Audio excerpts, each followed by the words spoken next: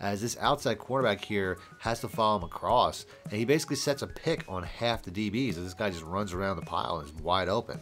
But I also could have threw to this corner route as well. But this is the same idea. You can see how once again these routes are going to set picks on one another, and both receivers are pretty much wide open the same way they were against cover 0. So you can see, because I have all these other zone beaters going, that this particular player just gets forgotten in coverage and just runs down the center of the field and gets open by about 10 to 20 to even 30 yards of space by the time the ball's in the air. For the fastest, cheapest, and most reliable coins on the market with a no-ban guaranteed delivery, check out my coin sponsor, moxp.com, and use discount code MONEYSHOT for 5% off your order. Link in the description below. Welcome back, Money Team. This is Mad Money Shot. Sniff of the Mad Cheese as always. Got a brand new offense for you guys today. I recently put out a brand new ebook in the Chicago Bears, and I couldn't help but notice a lot of people really seem to be enjoying this offensive ebook. Now, before getting into the video, as always, if you guys want more help, more money plays, more tips, you can get all that from my ebooks, and you can download them instantly simply by clicking links in the description or the top pinned comment. And to me, it's one of the more unique playbooks this year. It's one of the better and more reworked playbooks, and I want to try to show you guys another couple of offenses. So I'm going to show you guys an offensive formation that I plan on using some gameplays going forward out of the single back tight Y off flex. To me, running the ball right now is one of the easier things to do in Madden, so I'm going to focus on this formation because it's definitely a run heavy formation. But if you guys know my scheme, you know my channels, I'm also going to show you guys a one play touchdown out of this scheme versus every single defense, as well as some dink and dunk plays so you can have an entire offense. Now when it comes to the audible plays, I probably have like 5, 6, 7 plays in this scheme, but the 4 that I want to keep my audible plays at all times I'm always going to have access to are typically going to be the halfback zone weak, which is going to be my best inside run. You also have the 0-1 trap, which I'm going to go over in a minute if you guys want to have that play instead, but I find that this particular play is just a little bit better, more consistent. Also got the jet sweep, which is going to be a very good a play that I'm going to mix in from time to time.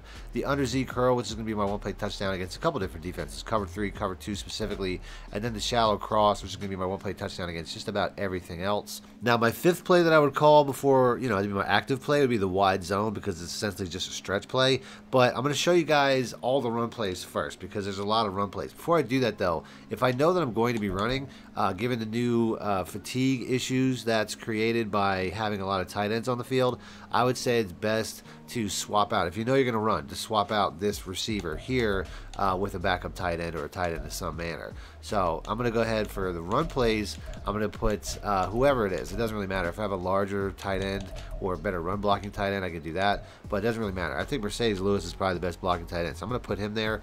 But since there will be times I'm going to need that route in pass plays, it might make more sense if you have a speedy tight end to put him there. A guy like Robert Tonyan, I think it's like an 86 or an 88 speed. So there are multiple options there when it comes to your personnel, but I'm going to go and put Mercedes Lewis because, like I said, I'm going to be running the ball. Now, when it comes to the wide zone, there's a couple different things you can do with this play, but the way that I set this up with the 2 tight ends is so that I can run it to the open side of the field, because I'm really just going to sprint around my blocking. I don't have to make any motions or adjustments. I could run it just like this, but I find it's best to motion this guy across into what looks like a bunch formation. And for the most part, this is just going to create a wall of blockers that will help me to get around. I mean, there's nothing getting through there. I'm sealing that edge with those extra defenders, and I'm just sprinting to get an easy 10 yards. So that's one way to do it. You can also go the opposite direction. Obviously, I don't really want to do this unless I have the open side of the field. But you can see how I can create kind of the same look on the other side. So it's something that you can do. I mean, I motion across the receiver rather than the tight end. Obviously, I want to motion across the tight end to seal that edge a little bit better. But this is something that you can do to try to, confuse your opponent, go the opposite way. And like I said, if you don't want to have any tells, you don't have to create that wall of blocking at all. I can just run it like this, and I get a pretty good job. You can see right there, that guy got through right away. So to me, it's best to definitely motion that guy across. It's one of those things where it's like, yeah, you might be giving away where you're going, although a lot of times I'm going to be doing the same thing with some of the passing plays, so it's not necessarily a tell. But you can tell by that tight bunch right there. I mean, nothing's getting through that, and it's creating me a hole pretty much every time, pretty consistent hole, as you can see right there. I mean, I didn't really get to the outside, but it's one of those things where even if your opponent knows you're going in that direction, you still got to stop it. Like right here, the computer, let's say that they're double safety blitzing is what it looks like. It doesn't really matter. You know what I mean? I'm getting outside of that. So it's like that's not something you're typically going to run into. But based on the fact that I have that extra blocking tight end and I can really seal that edge, it really doesn't matter. Now that's my top outside run. My favorite inside run would be the halfback zone weak. Now you can do a pretty similar thing with this by motioning across to the tight end or the receiver just to show your opponent a different look. But you can see how the whole line shifted when I motioned that tight end across. So I think this play here actually works best if you continue that motion. And this is just as an opportunity to confuse your opponent, but continue that motion across and go to the weak side. Flip it and go to the weak side here. As you can see, I didn't necessarily get the most. This is probably going to be best. I typically only run this if my opponent comes out in something spread, something a little bit lighter in the box. Now, like I said, you really have your choice whether you want to run that, the halfback zone weak, or the 0-1 trap, which is a very good inside run as well. I find the 0-1 trap, though, is really better when it comes to defenses that don't have like a second line. Like if you want to go against something like a Cub, a 3-3 Cub, or even something like a 2-4 double mug, or once again, something spaced out like the Sam or the Dollar. This will be another really good run play. I'll go ahead and I'll match with the 3-3 Cub, though. Give myself a little bit more of a challenge, and you can see how, this is just, you just go sprinting through right there. I mean, it's like there's always going to be a hole either straight ahead to the left or straight ahead to the right. This play here, the way that it whams to the right there, I find that, I mean, sometimes because of the moving blocks inside and because you're under center, sometimes you won't get time. Sometimes they'll just like break through and you won't get a lot of time with this run. But you can see how it's pretty consistent. You know what I mean? This is one of the better run plays. But like I said, it really works best when it's not like I'm getting like that was a blitz. You can tell that middle linebacker was attacking. The more attacking people are with this play, like sending man-zero blitzes and stuff like that, the more quickly they're going to get through these gaps that are being created. Like if it's like you see right there, once again, the linebacker was coming straight forward. So if somebody's running a lot of man-zero blitzes, this play isn't necessarily going to work, but it's a good run play nonetheless. Now, if they are running a lot of man-zero blitzes or a lot of man blitzes in general, the better play to be is going to be the jet sweep. So I don't know. This looks kind of like a man coverage. This is a good opportunity, as you can see here. I mean, we have a wide gap right up the middle there. A lot of times I'll take that. It's really, this is like a read option play. I'm reading the edge. If the edge gets outside, I'm not going to risk it. I'm going to take it off short. But if he gets sucked in like he did there, I'm basically just going to run around, and I have, I just make sure I have one of my fastest guys there, which I think this is Mooney. He's like a 93 speed. As we get a weird prevent here because I pick random. But yeah, you have a lot of opportunities here for big plays. Anytime you can get the ball in the hands of your playmaker, it's going to be a big play.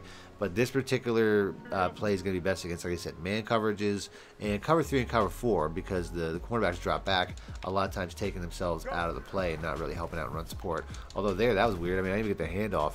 I mean, some of the Packers' interior defensive linemen are actually pretty good. But like I said, once again, I'm not even reading the coverages, and you can see I'm having success. The only thing that's really going to give this problems or stop this is going to be cover 2 with hard flats, as they're going to cut off these outside runs. Now, if your opponent starts chasing the jet motion or just over pursuing in any way, or just paying too much attention to the motion, you could always hit them with the zone fake jet. But that's not really going to work against the computer, so I'm not going to waste my time, because basically that's something that really only works if the user starts following him across prematurely. That will open up the middle of the field for run plays. The last run play is the counter Y. So the tight end's already going across, so I'm not going to mess with him. I'm just going to motion across Mooney. Here it's a man coverage though, so it's something where I don't necessarily have to do that. It's going to work better against zone. But you can see this is a good counter run play. If your opponent is, I mean, obviously none of these are as good as the stretch. You know what I mean? Like the stretch is the money play. These are all just secondary plays. But ultimately, you can still have a lot of success doing this. Say you're in a league with a cooldown rule, you could always use this play as a replacement for the stretch, because based on the fact that the tight end's motioning across too, and we have a pulling guard, it's like we have a bunch of blockers here, and then we're adding 2 to that bunch. So it's like the entire team's really pulling over to the side, and it can really open up some lanes. You can see I'm getting some pretty easy holes here. Now, one dink and dunk play that I really didn't plan on showing is just the PA deep out. Very quickly, it's just got man beating routes all over the field. So if I choose any man coverage, the Y route, the X route, and the B route will all beat man coverages. Although realistically, you could also throw to the B route in a situation like a cover 3 or cover 4. Anything like that where you can just motion this guy out. Like if you have a cover 3 or cover 4, you can motion this guy out to the sideline. But a 10-yard out route, if it's cover 3 or cover 4, you can make a 10-yard out route in your audible adjustments. So it's not something, or in your hot route adjustments. So that's not something I want to spend a lot of time on. The one dink and dunk play that I do want to spend a lot of time on, though, is the shallow cross. This is going to be your dink and dunk play against just about every single zone and man coverage in the game. This play here can be your everything. You can go double drag simply by putting the A route on a drag, and now I have the A tight end and the X receiver, which is a a route, a concept that gets open against any man or zone. The longer you hold it, the better. As you can see right there, I mean, I threw a little bit early, I threw him into contact. But like I said, if I wait, he's always going to get open once he gets past those zones at some point. So you can make a double drags concept like that, but you can also make something out of the bunch concept that I was showing earlier, simply by motioning this guy across. Now this looks like a man zero. I'm not sure if it's going to work here, but again, zone coverages, if you motion this guy across and put the Y receiver on a streak, you're going to have a good corner route concept. Now, like I said, this here, not necessarily going to work. As you can see here, the drag was wide open once again, though, because like I said, I can do that just about all game, and that's a 40-yard play on a simple drag. Now, if you get a zone coverage like cover 3, you can see how it's going to be better if you put the X receiver on that streak or a fade, and then just give yourself another drag option from somewhere else. And you can see how this guy's going to get open every single time, whether it's cover 3, cover 4, cover 2 is going to be the same way. Now for cover 3 and cover 4, if you do that same motion and do that same setup, you could also put the X route on a flat, and you'll see that he just gets open for an instant throw. You can just do a nice little catch and run for 10 yards just about every single time. So that's pretty much it for dink and dunk, but that's also a one-play touchdown against a lot of different defenses as well. So I'm going to pick that. I'm going to start off with cover 2 zone. Now against cover 2, you can't really split the center because of how this route is designed. But if I motion him over once again, and I put the Y receiver on a streak to pull back the safety, and the X on a flat, which is a trick I'll show you guys against cover 3, the flat route. But if I put that X on a flat, he's going to pull that cornerback down. And then at this point, I mean, if I really want to with the A route, I can put him on some sort of check down, or I can just pass block him. It really doesn't matter. But at the end of the day, I'm really shooting for that B receiver. As you can see, I mean, I got a horrible throw, but he's going to be wide open. I don't know how many great throws I'm going to get because Justin Fields' accuracy is kind of crazy in this game. But yeah, I mean, that's really the play. I don't need, like I said, the tight end, the running back, I don't need any of that because I got my check down the X route. If I really want to get that out quick, I can throw that out quick. Like I said, it's going to be better against cover 3 and cover 4 because they drop back, but I have that check down right away against pretty much any zone other than hard flats. And if I get my opponent the hard flat because of that, it's going to just make the B route get open even more.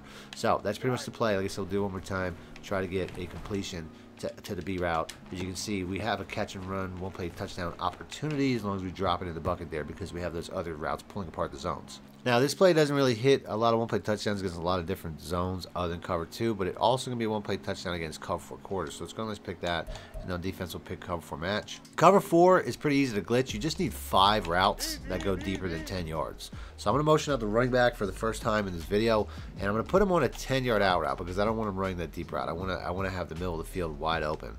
So I'm going to put him on a 10-yard out route. I'm going to put the X route on a 10-yard out route, and then I'm going to put the tight end on a streak because the tight end is going to be the play. All these other quarter zones are just going to basically be left open. As you can see here, the tight end's just running straight down the middle of the field with nobody covering him. The reason this play works is because you have 5 routes going over 10 yards. And there's only 4 deep coverage quarter zones. So there's not a lot of matching principles designed for a streaking tight end. The tight end's usually the last one that gets picked up. So you can see, because I have all these other zone beaters going, that this particular player just gets forgotten in coverage and just runs down the center of the field. It gets opened by about 10 to 20 to even 30 yards of space by the time the ball's in the air. So I'll do that one more time. Like I said, I should need to do that. But yeah, all you gotta really do is, like I said, 10-yard out routes on the outside. You have 5 routes that are going over 10 yards. The tight end's usually going to be the one that gets forgotten. And even with pressure, I mean, I could just lob that up at any point in time because I know he's going to get wide open. This play also has a lot of success against man coverages, though. So let's go and let's pick that, and then we're going to pick man zero blitz. Now against man zero, I'm going to make that motion one more time. I'm going to go ahead, I'm going to check and release my running back, and also check and release my tight end. And I'm just going to put the wide receiver on a streak. All these check and releases are really designed to just give me, a little bit more pass pro. And now you can see how the streaking receiver just gets wide open because a lot of these times these routes are going to bump into one another. It really can depend on what man zero blitz you're looking at, depending on who's blitzing, but the drag receiver is really what causes this receiver to get wide open, as this outside quarterback here has to follow him across, and he basically sets a pick on half the DBs, so this guy just runs around the pile and is wide open. But I also could have threw to this corner route as well, so that streak might not always get open based off of what defense you're looking at, but this corner route will. I picked random man blitzes, so I might get some cover 2s and some cover 1s in there. But you can see here, this is obviously a double safety blitz, I'll go ahead and make my adjustments with my check and releases, and you can see how this guy's just consistently getting open. I mean, where was the defender there? There was nobody even close, as it looks like his defensive player just like glitched out. There was nobody around. And look how that drag route concept works again, as 12 just gets wide open and 37 and 25 are just dancing with each other, as he just completely sets a pick and washes him out of the play once again. I mean, he's 20 yards behind by the time I throw this ball. And then last but not least, this is also your one-play touchdown against cover 4 regular. So let's go and let's pick that. Then we'll pick cover 4 drop. Setup's going to be pretty similar. You got to motion out this running back. I'm going to run it from a hash mark to the open side of the field because I need the extra space. But that's really all you got to do. The X route, once again, I can put him on a flat. I can steal that all game. It's going to work best from a hash mark, but you can just get a good catch and run, 5, 6, 7 yards every single time as a check down if you throw right away. But I'm going to focus on the one-play touchdown. As all I'm really going to do is motion this running back out, put the A route on the streak, put the RB route on the streak. That's the most important part. And then I just have to buy time, which isn't too difficult considering that there's not a lot of guys in the pocket. But the longer I wait, the more time I have to this receiver to get past that safety as I turn him upfield and just drop it in the bucket right in the corner of the end zone. So that might be one of the harder throws to make, but it's still one of the more important parts to the scheme, because cover 4 is definitely one of the bigger issues when it comes to one-play touchdowns with this scheme, as there's really not a lot of I don't have a lot of post routes. This route works because for whatever reason, this free safety, you can see he's turning and running with these streaks. They're both reacting to the 2 streaks on that side. I don't know why, but I'll take it. As you can see, I'm holding that ball as long as possible, because the more I hold it, if I want to let that guy get further away. You know what I mean? I want to wait till he crosses this parallel mark before I get that ball out of my hand, because now he's just too far away to make a play. And then I can just bullet and pass it up to the corner of the end zone and have an opportunity as long as I have, a pretty good receiver. Or you can throw it short underneath and just get a big play. It'll work the same way that way. But I'm trying to hit a one-play touchdown. So now that's pretty much it for the one-play touchdowns from that play, but we also have a lot from the Z curl. So let's go ahead and let's pick that.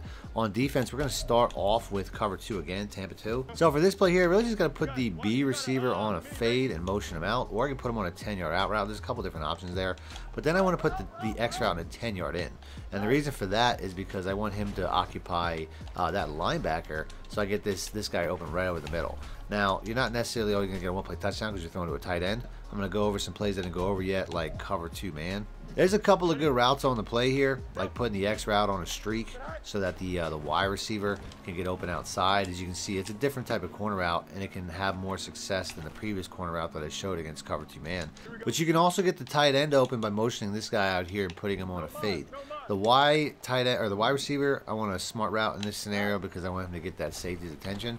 And you can see how this tight end can get open right over the middle for, once again, a big play. It's a tight end, so it's not necessarily going to score every single time. Also works against man 0, so let's go and let's pick that. This play has a really good quick hitting route to the wide side if you just want to work the Y receiver. Typically, if he's matched up with a safety, he should get wide open for a very easy catch and run one-play touchdown. Now, the guy that caught me was the guy on the running back, so you could always change that up and block the tight end, as blocking the running back is really what got that open. So we'll go and do that one more time. I said, just, basically hitting this guy in the corner route, and if he has enough speed, he could easily be gone. Go ahead and I'll do that one more time, as I just want to get one big catch and run here before I end this. And you can see if you get that on a nice rack catch, there's not a lot of defenders that are going to be able to stop that. This also works against cover 1, which we haven't gone over much. So let's pick cover 1 whole. So once again, just streak that X route. You're going to see how that helps to pull back the safety and allow this receiver to get wide open once again, because of all the garbage of these guys bouncing into one another. You're going to want to run this from a hash mark, though. You saw that sideline kind of got in my way. But this is the same idea. You can see how, once again, these routes are going to set picks on one another, and both receivers are pretty much wide open the same way they were against cover 0, with the exception of the streak because of that single high safety. The real genius of this play, though, is against defenses like cover 3. So we're going to go and pick that. Then on defense, we're going to go back to the nickel, pick the cover 3 sky. Against cover 3, you can run from a hash mark to the short side of the field like I am here. Then I can motion out this running back. I can motion across the X route too, but the running back does a little bit more to spread the defense. It goes further out. Then I'm going to put the B receiver on a fade also. And I probably want to switch that drag to a flat, because that flat will get open once again, as we went over in a previous play. It's something I could use as a check down over and over. But I want to focus on the one-play touchdown, which is going to be the tight end. So let's go and let's motion this out. out. The tight end, this play looks somewhat similar to something I've shown in another offense from this video, where the B route's going to get up the field a lot faster. It's going to give me an opportunity to at least get a play inside of the safety. Now, it has one play touchdown capability, but we'll have to do that more than one time because, you know, this is a play that at the very least you're going to get a big play right in front of the safety. Now, I'm going to go ahead and I'm going to streak the B route this time because I want him to just get up that field as quick as possible, because that's really the key here. As you can see, I can bullet and pass lead away from that safety and get a very easy one-play touchdown with the streak being more successful than the fade. Once again, I really just want to, you know, this guy here, the slower the better, because I really want that safety to turn and run with that that streak going past him. And the second I see him turn and run, that's when I'm throwing the ball. As you can see, the ball's probably already out of my hands. Probably mostly more because of the pressure. I had a defensive tackle in my face, but I know that's what's going to happen is the ball, you know, basically just bullet and pass it away from that safety. And this tight end is definitely fast enough to get a one-play touchdown with this look, as this cornerback here is being held down by that corner route once again. He's way too far out of place to make a play. So I'll do that again, but I'll put everybody on streaks, as it really doesn't matter. Like I said, I got my check down on the left, which is the X route.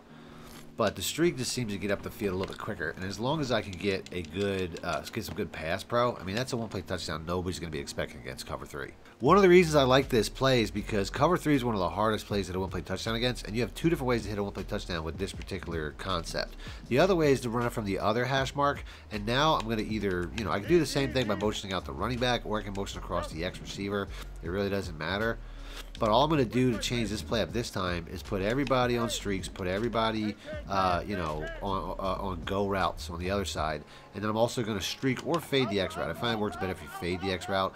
But running this from a hash mark to this side with all these streaks is going to get this guy open up the seam very easily on the other side. Now that was actually, he got bumped around a lot and it still worked out. I'll go and do it again with the X route on a streak just to show you guys that it works the exact same way. It really doesn't matter. The corner route's the most important part. This is a concept that I've put out in a lot of different offenses. As you can see, I just had the bullet and pass it away from the safety, and it's just wide open because the cornerback's nowhere near to help out. This same setup is a one-play touchdown against cover 4 as well. And cover 4 mass, so let's pick cover 4 quarters. Against cover 4, it's pretty much going to be the same setup. I'm just going to motion this guy out, put him on a fade, and then put the B route on a fade. And I don't really have to do anything else, as the A route here is just going to split right down the middle and be a very easy one-play touchdown once again, wide open. I'm going to go ahead and end the video there. If you guys want to see more offenses from the Bears, I'll have that popping up on screen, as I did make a video about that recently. And that's it. Thanks for watching, man. Wish it out. Need more help or just want to show your support? Then head over to my Patreon and join my team, where you can get exclusive content like ebooks and bonus plays, as well as early access to my vids and more. Link in the description below.